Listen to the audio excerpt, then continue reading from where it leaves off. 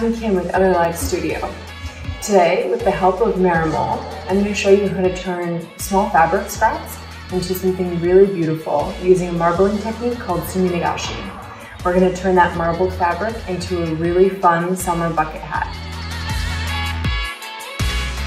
So, to get started, we need a marbling kit. We got ours from Blick, and it comes with 6 different colors of ink that you can use for marbling. And it also comes with the little paper dots that help set the ink on the water.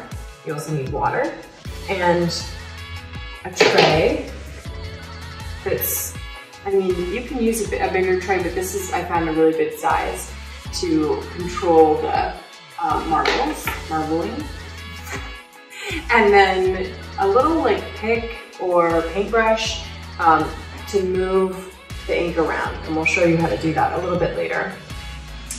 I also have my hat pattern for the bucket hat that I'm going to use. This one was generously supplied by Nana Atelier. You can also find bucket hat patterns online. And then the fabric scraps, which, thank you so much, Marimole. We're using a plain linen fabric in ivory, which is perfect for picking up the ink that we're marbling. So this was really clutch. And then we're lining the bucket hat in this 100% cotton twill. And we're just using what we have. So you should use what you have, but definitely note that when you're using a marbling kit like this and you're just using water, you should look for natural fibers, so cotton, linen, silk. Those are the types of fibers that pick up the dye really well. And that's what we're looking for, because then you get something that's really bright and bold. Full disclosure, we did try to marble some of the other fabrics that we received in our beautiful package from Marimole, but unfortunately they weren't able to absorb the dye, so it's really faint. But you'll see how beautiful it turns out on something like linen a little bit later. We wanted to share a quick note on Marimole. It's a really incredible company that is reimagining what end of use looks like for textile waste, and they have generously supplied us with some offcuts from local manufacturers, but you can also buy fabrics from their site. So if you go to marimole.com, you can shop recycled textiles, essentially, which is so wonderful. So take a look at that and meet us on the other side. To begin dyeing your fabric, you're going to fill the tray with about 1/2 inch of water, and then you'll take one of the small cardstock dots that come in the dye kit and place it in the water. So you actually want to submerge it under the water so it gets totally wet and it will slowly rise to the surface. That's when it's ready to receive a little drop of the ink.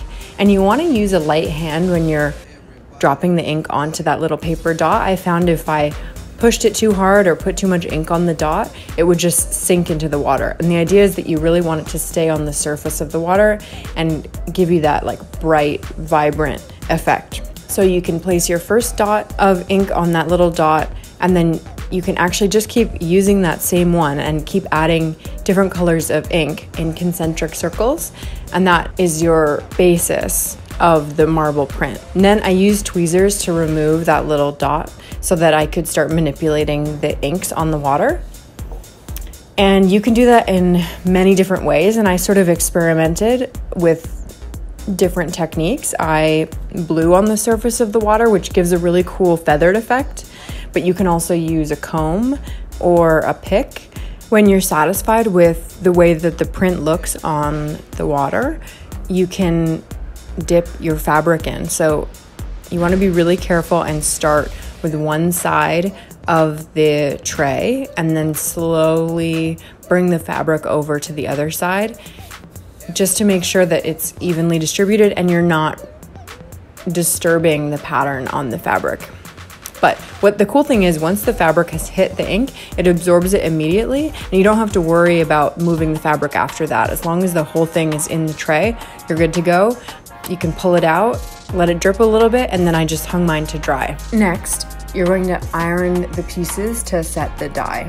I used a high heat because that was appropriate for the base fabric of mine, which was linen, but use a heat setting that's appropriate for whichever fabric you're using.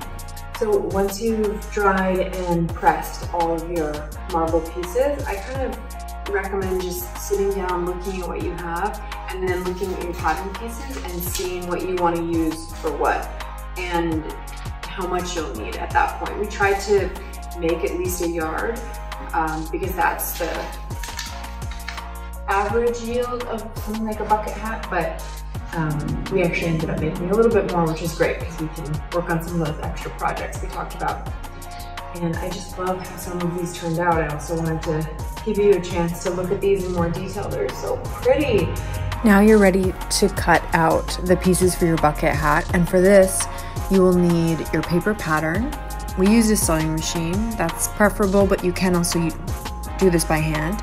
A good pair of scissors, some straight pins, fabric, and fusing for the brim, which is something that we forgot, but I don't want you to forget. So please make sure that you have that for this hat. When you're cutting out your pieces from the self fabric, you can look at the pattern that you've created and try and center your pattern pieces on the part of the pattern that you like the most, which is what I tried to do. And then I only lined the hat part, so the sides of the hat and then the top. But the brim I lined in self because I wanted to be able to see that when you flip the brim up. So now that all your pieces are cut out, you're ready to sew. My advice would be, take it slow, make sure that it fits properly. So try it on once you've sewn the sides of the hat just to make sure that it's falling where you want it to fall.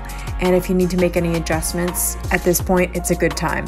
One adjustment that we made once we had sewn the self hat pieces together was we wanted to trim the brim. It was a little bit long, so we ended up cutting about 1.5 inches off, and you might find that you do that too once you get to that stage.